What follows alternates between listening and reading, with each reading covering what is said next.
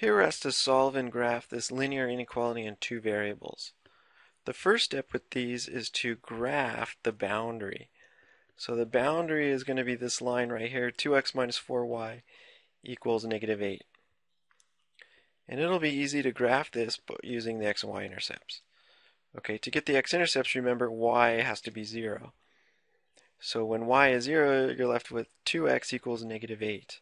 In other words, x equals negative 4. Okay, so the x-intercept here is negative 4, comma 0. To find the y-intercepts, that's when x is equal to 0. So in other words, when is negative 4y equal to negative 8? That occurs when y is equal to 2. So the y-intercept is 0, comma 2. 2 points determine a line, so now let's go ahead and graph that up. Okay, here's a blank coordinate system, so let's plot the x-intercept, negative 4, comma 0, and the y-intercept, 2, comma 0, 2 points determine a line.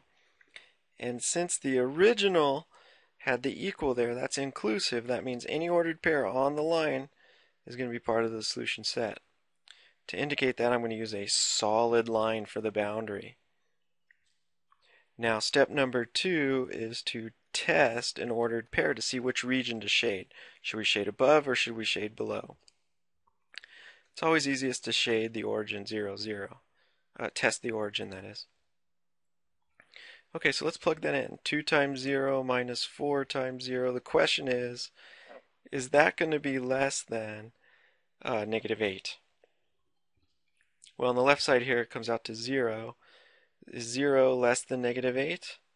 Well, no, right? 0 is greater than negative 8, so that's actually a false statement. So what is that telling me? That tells me here the origin is not part of the solution, so I cannot shade the region below the line. I'm going to shade the region above the line.